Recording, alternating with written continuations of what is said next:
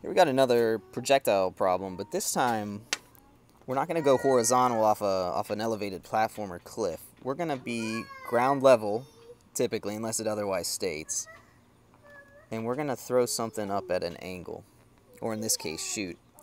So we got 40 degrees, so there's my inner angle, at 5 meters per second.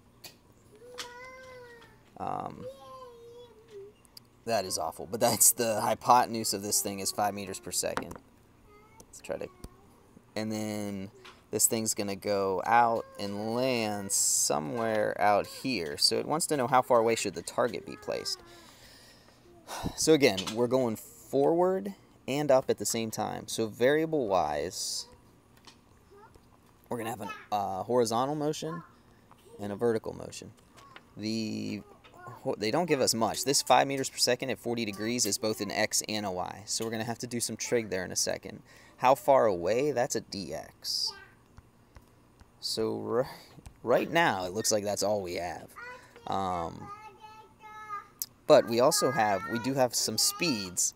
They gave us the hypotenuse. What we need, though,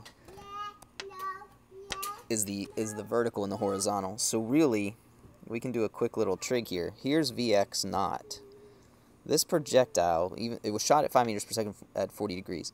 It means it was going forward in the x direction and up in the y direction.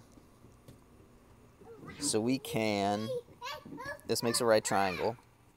We got the hypotenuse, we got the angle. For Vx naught, we want the adjacent side. So I'm going to do that down here real quick.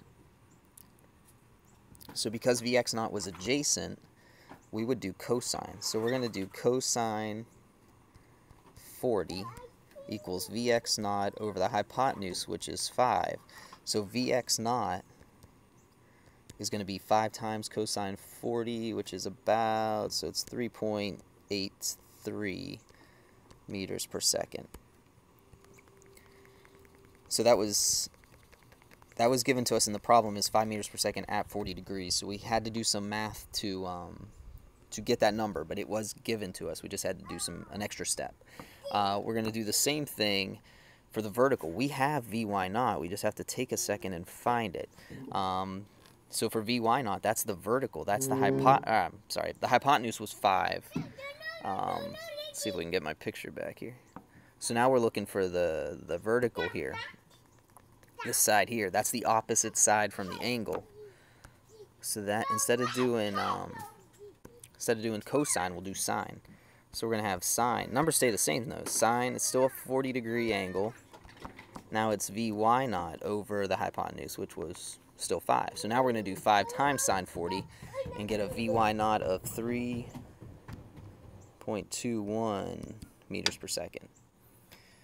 So that's the information they gave us. So again, where do we start? We are going to start with the question. Don't overthink these. Start with what they're asking. They're asking for dx. So just like we did with the horizontal projectiles, we're going to do with the angled projectiles. So we're going to start with Vx equals dx over t. Vx is 3.83 equals dx, which is what we're looking for, over t. Again, we don't know t, but we can find that because we can go over to our verticals and find it. Vertically, that's an acceleration problem. So we know gravity is a negative 9.8 meters per second squared.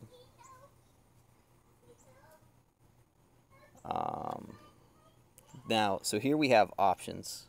I'm going to take a second and show you all the options. But you can pick, I'm going to recommend one, but you can pick, there's 4 ways to get it, 4 ways to get time.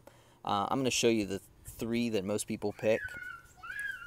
So we're looking at these numbers right here. We're going to take a second and find t. Again, you don't have to do all 3 ways. You pick one way, whatever your preference is. So let's go, I'm going to need some space. So let's start with the first equation. So Vy equals Vy naught plus GT. this equation has what was given to us, a Vy naught, G, and T. So Vy is how fast you hit the ground. Well, you went up at 3.21 meters per second. That's your Vy naught. That means you came down at 3.21 meters per second. As long as the ground is level. This only works if the ground's level. If the ground's not level, if you landed higher or lower from where you started, then you have to do another equation to get Vy. But because we landed, it didn't say that we didn't land level, so we're going with that assumption. The Vy will be the exact same, except it'll be negative because it's down. So it's a negative 3.21. Vy naught is going to be 3.21. We got that from the sign, from the trig. Plus a negative 9.8 gravity times t. And we can solve this for t. Subtract this to the other side, we get a negative 6.4 something. Divide by negative 9.8, the negatives cancel out. And you get a t, a fall time of 0.66 seconds. So that projectile was in the air for 0.66 seconds. That's one way to get t. So I'm going to be very clear. That's one way. You don't have to do it that way. That's just one option. You could also do same equation.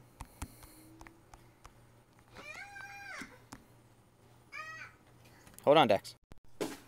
Alright, so now we got, let's see, so that was the first option. So same equation, except this time we can do, instead of looking at the whole trip, we can just go to the peak.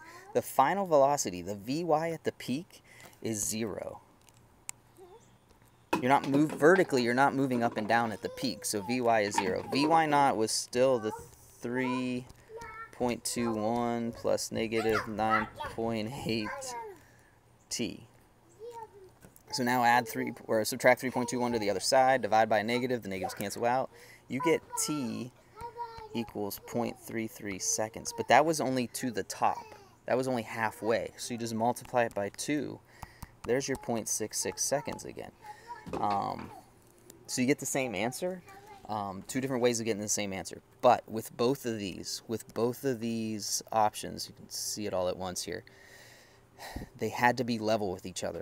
And I already said this. If you landed above or below from where you started, then they're not going. Your Vy and Vy naught are not going to be the same. You would have to find Vy. The other option is, and this is how I do it all the time. You don't have to do it this way, but this way will always work. This equation will always work. If you do the dy equals Vy naught t plus 1/2 gt squared, then we have dy built into this equation. We can account for when the ground's not level.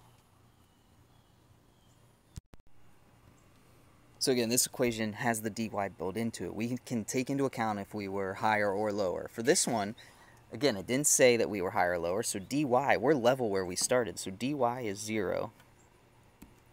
The Vy naught, on the horizontal projectiles, it was 0, and you fell a certain distance, and dy wasn't 0. So for the angled projectiles ones, now we're setting it up that dy is 0, and then Vy naught, we had an initial y velocity. We jumped up, or we shot something up into the air.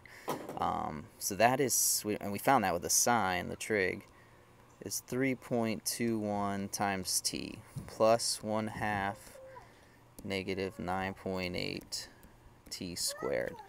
Now I'm going to do the algebra with this one just so you see this. We have a t and a t squared. It looks quadratic, and you could graph this to get the value for t. But because dy is 0, we can do some simple algebra real quick to simplify this down. If dy wasn't 0, then it is quadratic. You would have to do the quadratic equation or graph it. But because dy is 0, divide everything by t. You have to divide every term. So 0 divided by t is 0. These t's cancel out, so you get 0 equals 3.21 plus half of 9.8 is a negative 4.9. And then that t cancels out that squared. So we can take this 3.21 to the other side. The negatives cancel, divide both sides by 4.9. And we can get our t, which is the same t we've been getting, as 0.66 seconds. And then we can plug that back into our Vx equals dxt. We already had this done. I'm going to rewrite it. We had, and we're looking for dx. Whoops. So we got Vx was 3.8. dx was what we were looking for, and then tx was 0.66. So if we take 0.66 times 0.383, that will be our answer. And we get 2.5 meters away. So if we set up the projectile launcher, set our target, measure out 2.5 meters from the launcher, level with it, we would hit the target.